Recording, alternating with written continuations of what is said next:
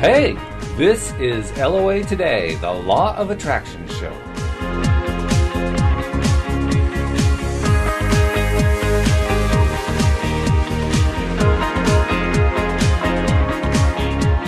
Welcome to LOA Today. My name is Walt Thiessen. Today is Friday, January 18, 2013.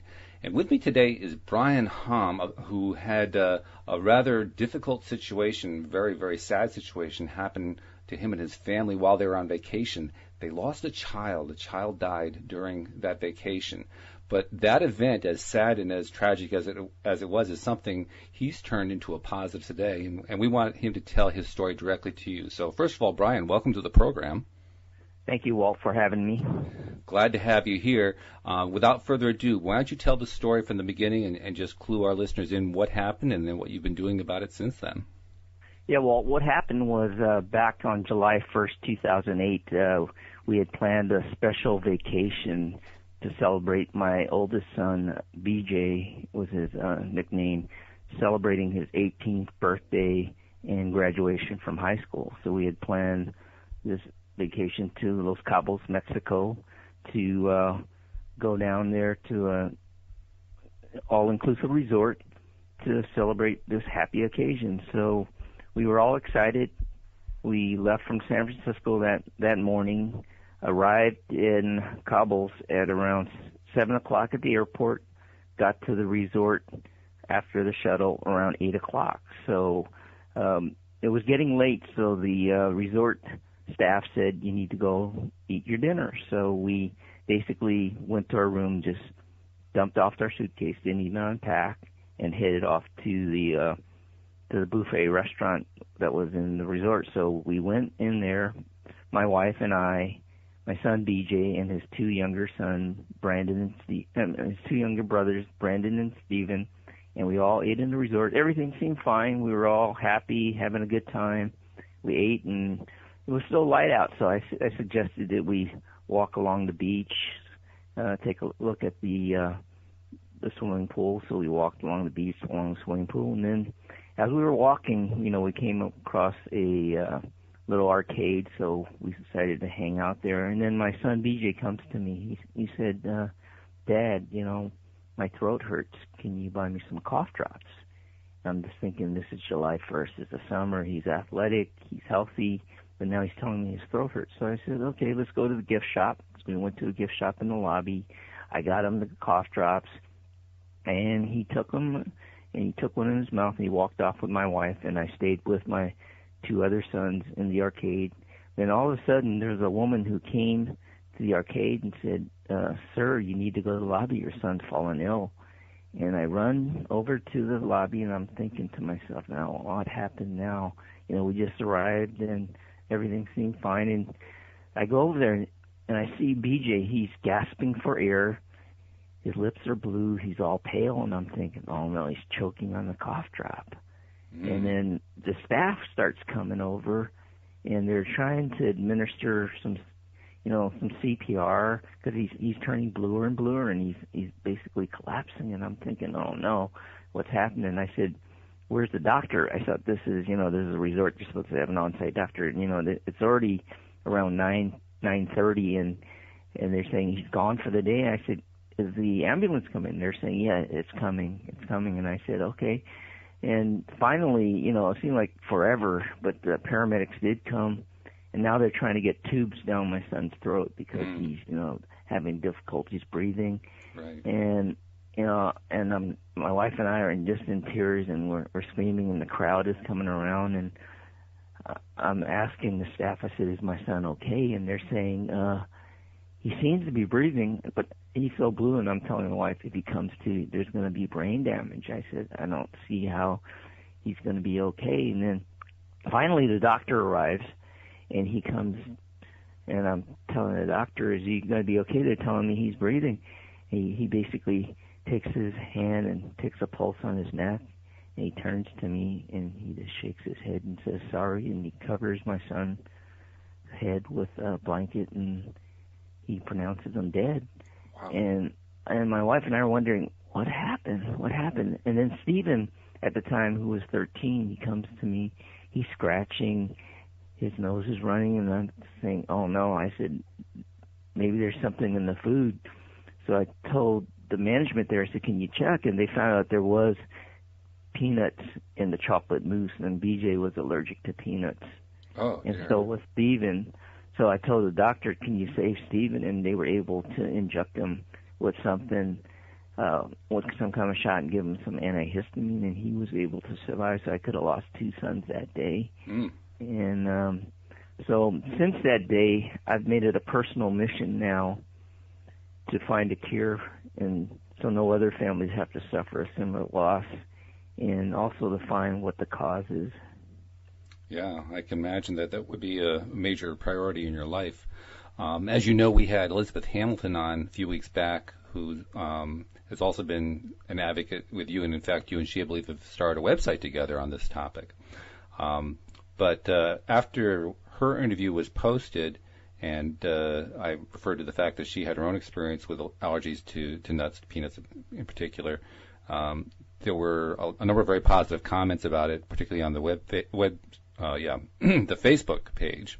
But there were also a few people who were saying, well, why would anybody eat food with nuts in it if they're allergic to nuts? That doesn't make any sense. Can you address that? Oh, I can address that. I mean, we knew that BJ had peanut allergies when he was around 2 or 3 years old. We always avoided peanuts in his diet. You know, the most severe reaction he ever got was a little bit of an itchy throat, a little bit of swelling, and we would give him some antihistamine, and that was enough. And he would just, lay down a little bit. But this reaction, an anaphylactic shock, I had never seen in my whole life. I thought he was choking on the cough drops. We tested the food. We thought, that it did not contain peanuts. BJ always knew that. He actually asked us that day, and we tasted it. We didn't taste peanuts in there. We knew that if he did have a reaction, we always thought it would be minor. And a lot of people think that most reactions that you get are minor, will continue to be minor. And that's another thing I'm trying to raise awareness, is that because you have a minor reaction for 18 years, it could be one day that you get a full anaphylactic shock, and you need to be prepared for it. We did not have an epinephrine pen, which is one of the things that combats, severe food allergies. The doctors didn't prescribe it because they thought it would be minor. See, technology and understanding and knowledge of food allergies are much different now than they were before. BJ was born in 1990. From 1990 to 2007, peanut allergies tripled. So prior to 1990... Wow, say that again? From 1990 to 2000... From 1997 to 2007, peanut allergies have tripled. Wow. So when BJ was born in 1990, when we heard about peanut allergy, it was not a common thing. So I've gone back to the doctors and asked why they didn't, prescribe epinephrine, because they said the knowledge and the severity of peanut allergies back when BJ was born was not as severe as it is today. Like I said, right now you got 1 out of 13 children with food allergies right now. So that's 8%. That means in every classroom there's, 2 kids that basically have some type of food allergy now. But getting back to your question is, why would anyone do it? We didn't plan for him to eat it, and we knew he was allergic, but it was accidental. You'll find that most of the people who have died, from the food allergies, is that it was accidental. They knew they were allergic. Either they were not prepared with an epinephrine pen or did not get the emergency care they needed. And more importantly, they didn't know that it was in the food. Even in your case, you checked and you still didn't know it was in there. Yeah, exactly. I mean, you do, probably when you go out and eat with a food allergy, and people always ask, then you don't go out and eat then. Yeah. Because you're now depending on the chef to be honest, right, or anybody who's preparing the food that they did not touch. I can share with you a case of a friend of mine now, because I've connected since my son died in 2008. His daughter died, and she ate at a sandwich shop, ate the same sandwich 50 times at the mall one day she goes there and she eats the same sandwich, and then she's having difficulties breathing. She's thinking she's having, an asthma attack. So she goes to the bathroom. She ends up collapsing. Some woman picks up her phone, calls the mother, come to the restroom. Your daughter's fallen ill. By the time she gets there, she died. What happened was they baked peanut butter cookies at that sandwich shop, and it touched her sandwich. Just so touched I'm it? just saying, just touched it. Yeah, cross-contamination. Wow. That's so that's the amazing. thing, is that you can be as careful as you want, and since I've gone public with the story, like you said, I've been criticized. Why did you allow him to eat it? I didn't want him to eat it if I knew it was in there. Yeah, who would? It's hard to live in a bubble. You try your best. You can stay at home, not go out and eat and everything, but at some point, you may end up accidentally eating. Which means that the real solution is, obviously you do try to avoid eating stuff, but the real solution is to make sure you're prepared in case something does happen. Yeah, that's what actually, I'm an advocate for having a food allergy action plan, meaning that when you decide to go out, that you do question the chef, and we do that now. We learned the hard way because we have Stephen, who we've confirmed will be anaphylactic at some point when he accidentally eats peanuts too. Is that we got to go with the chef, and we got to talk to and make sure there's none. But it's a trust factor, right? You're right. Trusting that the cook is cleaning the utensils, they're not cross-contaminating. Secondly, we always carry an epinephrine pen, auto-injector. So now we carry one for Stephen. Stephen carries one all over the place with him. So that's another thing, and we try to avoid going out unless we know the restaurant. We pick specific restaurants to go to, and you always got to be prepared to call 911 immediately, right? You need to know where the closest hospital is.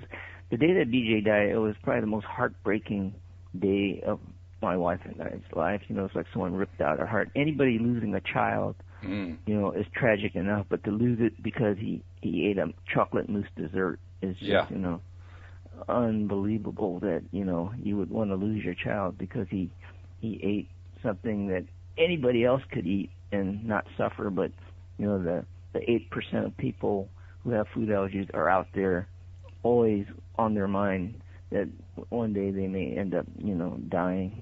And do we have any knowledge at this point why there's this tremendous increase? Because you mentioned it's now tripled compared to, say, 15 years ago, the number of cases. That's astonishing. There's got to be some sort of case. There's a lot of theories right now. The theories is that, our society has now become so high on hygiene that we don't allow our bodies to build the immunity. And what happens is that, by the time you're the age of 2, you get around 35 vaccines, which, when I was growing up, I had maybe 5 or 6, the basic measles, diphtheria, smallpox type shots. Now you're not even allowing your child to get, chicken pox, which, when I was growing up, everybody got chicken pox. Right? So your body learns to build immunity towards these different, germs or different viruses that come into the body. And so when someone consumes things, the body is saying, here's a foreign thing, I'm going to attack it. When food goes into the body and the body reacts and thinks it's, a foreign matter, it releases what they call histamines, which basically shuts down your body to combat this foreign matter here. Mm-hmm. So when my son BJ ate the peanuts, his blood pressure dropped. His body started shutting down, and he had difficulties breathing. He basically suffocated to death and such. But that's one theory, is that we're too clean now and we take too many vaccines. The other thing is, the theory of the genetically modified foods, that we're now eating a lot of stuff that isn't natural, because there's been situations when there's been studies of groups that are the people who eat more organically, like the Amish peoples, they do not eat organic. They do not take vaccines. They have a very low number of food allergy cases. So that's another one there. Yeah. And, no one knows for sure, we just know that it's on the increase. There's 15 million Americans now with food allergies, and it's affecting our kids, and no one knows. There's no cure for it, and no one knows the cause. And like I said, that's become a personal mission with me. I'm working with Stanford Hospital now with my son, Stephen. He's doing a patch study that allows, it's called a peanut patch. So they put it on you, and it helps build your immunity to the peanut so that hopefully you won't go anaphylactic if you eat it. Mm-hmm. So basically they increase the dosage on the patch, and then your body starts building ability to combat the fact that it's not a dangerous food for you anymore. You mentioned that this is what's been going on within the United States. Our listenership actually is worldwide. We have listeners in Asia, Africa, Europe, Australia. What's happening in other countries? Are they seeing the same kind of thing? Yeah, I actually had Korea come over a year ago to talk to my wife and I, and they're seeing a dramatic increase in Korea. Japan is seeing increases. Actually, even in Mexico, they're seeing increases. What we're seeing, a definite increase in the UK. There's been several deaths in the UK, so it's become a worldwide phenomenon. But it seems to be more in the developed countries, but I think part of that might be skewed because in the underdeveloped countries, they may not do autopsies, and, they may have a death, and they don't know that it was a food allergy reason. See, even when my son died in Mexico, we had to do an autopsy there, but to them, they didn't know that it was a food allergy. We had to call up to my doctor who was in San Jose who spoke Spanish, because the doctors down there didn't speak English, and they confirmed through the autopsy that this was an anaphylactic shock. But right. If you were to look at his death certificate, they said heart attack. 18-year-old gets heart attack, from eating in a restaurant, which I said no. But it is a worldwide phenomenon. Like I said, it's happening everywhere, and we don't know if it's environmental, genetically. My wife, the thing about the genetics, my wife and I have no food allergies. We actually confirmed it again after BJ's death and went for, the basic skin scratch test, the blood test, and we both have zero food allergies. But what happened is we end up with 3 kids who come up positive for peanuts. Right. 2 of them are severe. The third one, he can eat it, but his is what they call like a pollen reaction to the peanut. So my son Brandon, who is the middle child, when he eats peanuts, he has more of a pollen type reaction, even though his blood test says it should be a severe anaphylactic. So, we've learned that there's something that's causing it, and I'm not sure what it is. I don't know if it's genetic, environmental, or whatever, but it's on the increase, and I'm just saying the numbers are it's become an epidemic, and it's just going to spread.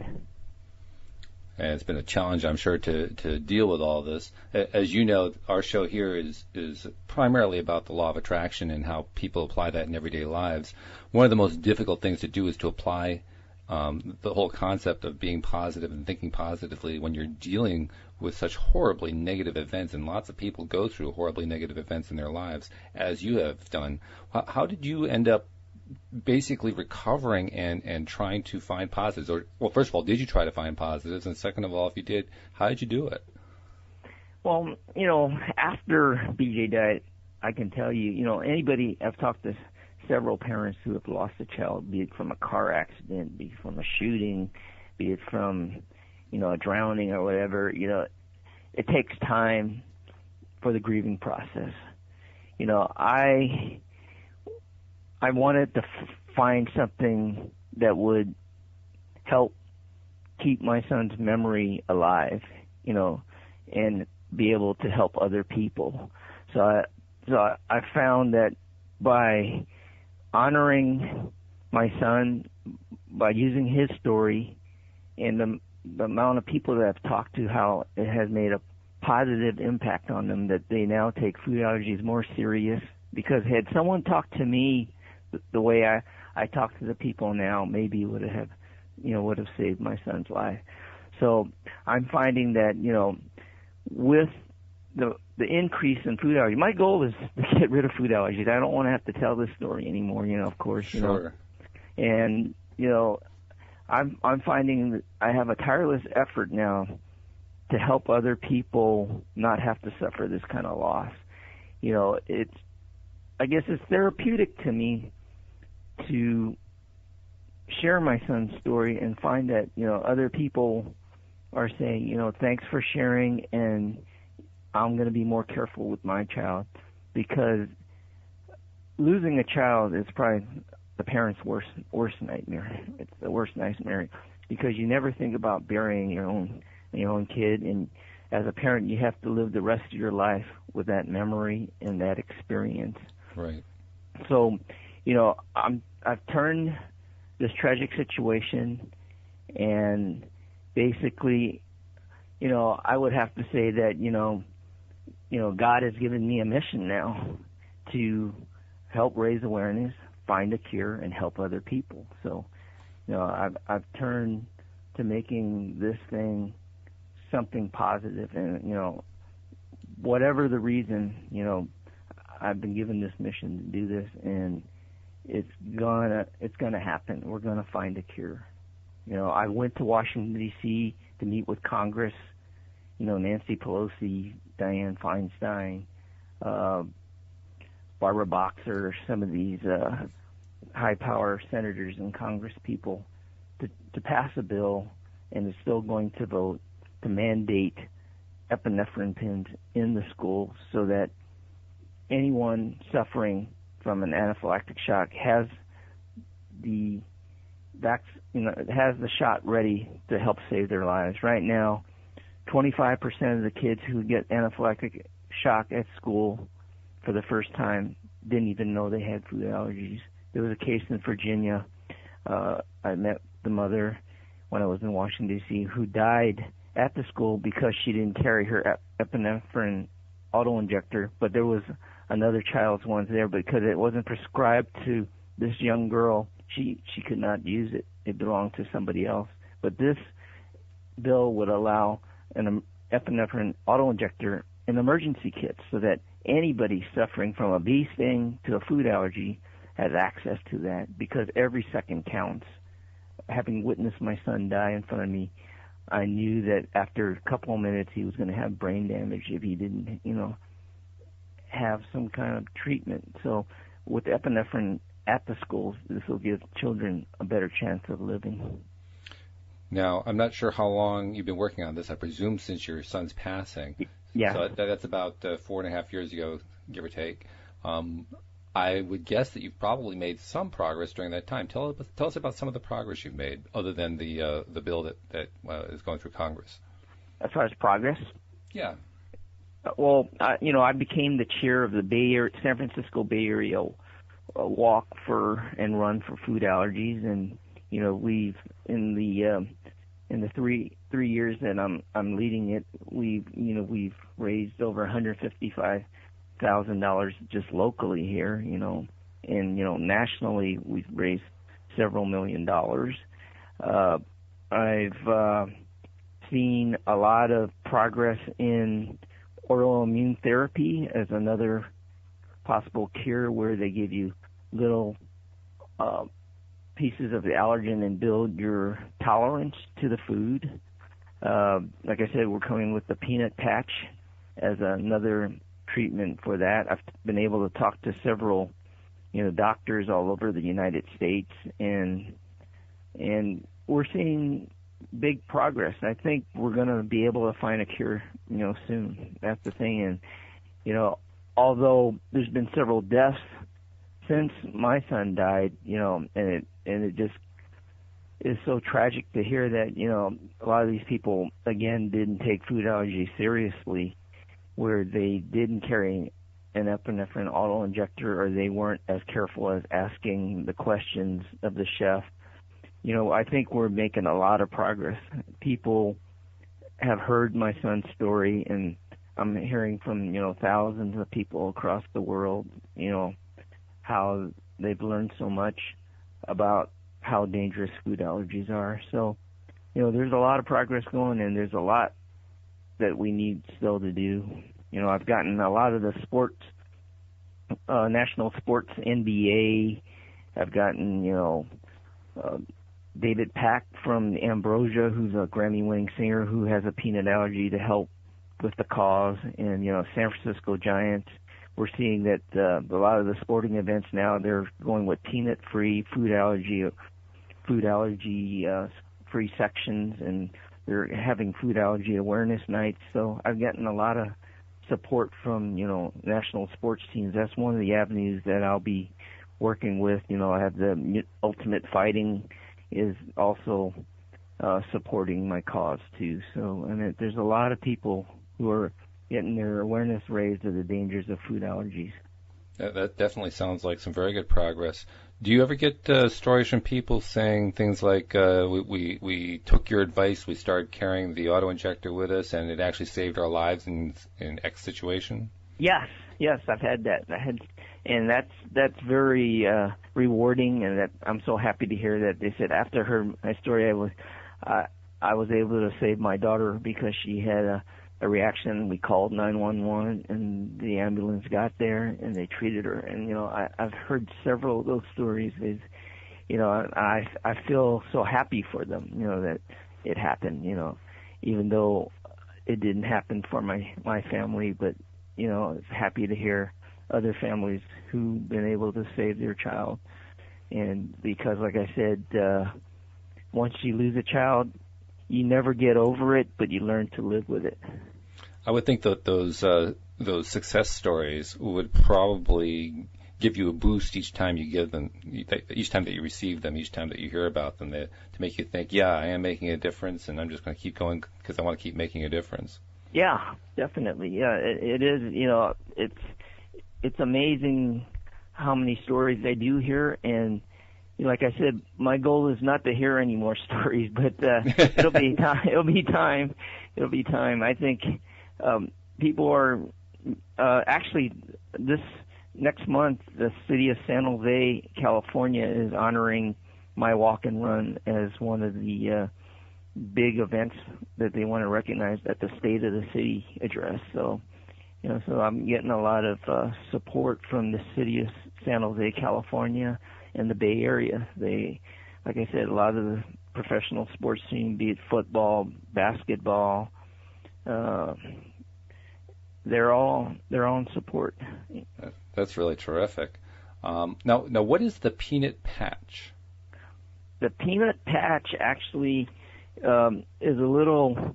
It's kind of, I would say, compared like a little. They have this thing called like the smoking patch. You can just stick it on your body basically, and it allows your body to be touched by the allergen, and they will monitor your reaction to the patch, and basically they will start increasing the dosage so that at some point the goal is that with the peanut patch it will allow you to be able to eat the peanut and not have an anaphylactic reaction.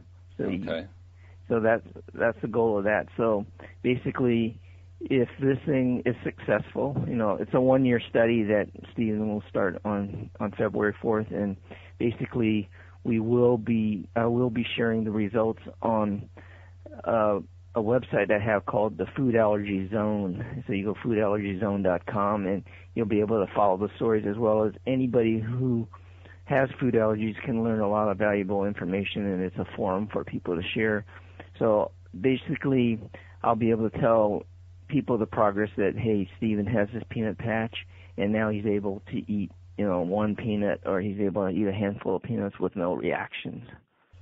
Okay. And then that way, any parent who has a child who's allergic to peanut allergies doesn't have that fear like we do now, that, hey, he might accidentally go out. He's a teenager now, A lot of the people that I talk to, their kids are, young, so they're always around them. But when they become teenagers, right, they go out with their friends, they go out and eat, they go out to parties, and they're maybe not as careful with, the peanuts. In fact, there was a case of a woman in Chino, California. She went to her senior prom a couple of years ago because she was carrying one of those cocktail purses. Those epinephrine pins are kind of big, so it wouldn't fit into her purse. So she chose that one day to go to her prom without her epinephrine pin, but accidentally eats something with peanuts and ends up dying at her prom. You know, so I mean, when you hit the teenage years, it's a lot different than when you're dealing with a toddler or an elementary school child, where, you know, you're there usually with them and you're by their side. If they don't want to carry it, the parent is there carrying it for them. Right, right. Now, so hopefully the peanut patch will be very successful. You know. Oh, absolutely. I hope so. Now, we've been talking primarily about peanuts, and you also mentioned bee stings. Are there other nuts that are of concern? Yeah, for my family, no, but there are, you know, tree nuts, which are people who are allergic to cashews, you know, walnuts, Brazil nuts, any of the nuts that grow on a tree. They can have the anaphylactic shock. But right now, peanuts is probably the number one, you know, nut that is causing death right now, unfortunately. And the peanut allergy is very difficult to outgrow. You'll find that some of the other tree nuts, I've heard many stories of people outgrowing those. Actually, BJ was able to eat cashews, pistachios, walnuts, but there's something about the peanut. But the peanut, I guess they're saying, is a legume. It's kind of like a bean. It's grown in the ground, right? It's not similar to the tree nuts that are, you know, the walnuts or the hazelnuts that are grown on trees. And so, like I said, you can be allergic to peanut and you can eat other foods. But, you know, there's lots of food allergies. I'm not just focusing on peanut. It's just that peanuts happen to, you know, kill my son BJ, and I have another son who I'm trying to prevent from having to die. You know, he's 17 now, and we're ready this summer to celebrate his 18th birthday and, you know, his graduation from high school. So we're preparing ourselves again for that day, you know. But what, you know, I like to get across to other people is that through knowledge, it's power. I can actually, you know, testify that one of the reasons BJ's not here was our lack of knowledge of food allergies. Right. You know, we had more knowledge and preparation, and that's what, you know, my goal is to help other people, educate them, get them aware that they'll have more power. So when I talk to these other families that hear my son's story and who are on these food allergy forums, I tell them how much farther ahead they were than my wife and I, and that they have such a much better chance of having their child survive this food allergy epidemic. You know, they're way, you know, because they're frantic, and they have high anxiety. But I said, you guys carry the epinephrine pin. You guys are more careful when you go out and eat. You guys, there's more knowledge. There's more people trying to find cures and stuff. So, you know, it's kind of like technology. It's moving forward. Right. You know, and then, like I said, the goal is to stop this thing. I kind of compare my life to John Walsh from America's Most Wanted. You know, his son was murdered, and he came out with that show, America's Most Wanted. I have a personal, I guess, vendetta against food allergies. I'm going to stop it in its track. You know, right? It's not a person, but it's something out there that needs to be stopped. And you know, and I'm getting a lot of people who are supporting it. You know, I'm one person, but you know, like in life, all it takes is one thing to ignite it, and you know, and you get a big following, and things change, right? That's true. That's exactly true. Now, foodallergy.com. I'm sorry, foodallergyzone.com. That's the site that you founded with. Yeah, we just relaunched that just a month ago. So, you know, we're getting a lot of people joining that group. Like I said, if you have a food allergies, I would encourage you, because, like I said, knowledge is power. The more you know about food allergies, the safer you will be for your child. And as I understand, I emphasize children, but food allergies do affect adults, and you know, but it's just that we know that it's an epidemic that's, you know, increasing. And so, you know, if you have a food allergy now, you know, my concern is what about my grandkids? Is it going to follow down now? You know, what's going to happen to the general population as, you know, they get married? Is it just going to spread like wildfire, right? The reason I brought up the website, foodallergyzone.com, I'm wondering, is this going to be merely an information site? Is that the primary purpose? I mean, I know we talked before we began doing this interview about how you'd be able to include the interview on the site, but is it also going to be interactive? Is it going to be something where other people can share their stories and so forth? Yes. You can do blogs. You can add videos.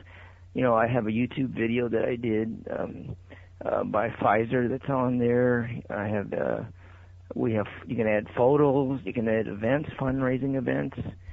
There's groups so that you can basically communicate back and forth, ask questions, answer questions. So it has Facebook on there, Twitter. So basically it's a food allergy community. It's for everybody who is interested in food allergy, even if you don't have it, and you're studying, or you're going into medicine and you want to just share information. So it's open to anybody, It's an open food allergy zone that you can enter and just join. And, I encourage everybody to join because, like I said, the more you know about food allergy, the safer you or your family will be.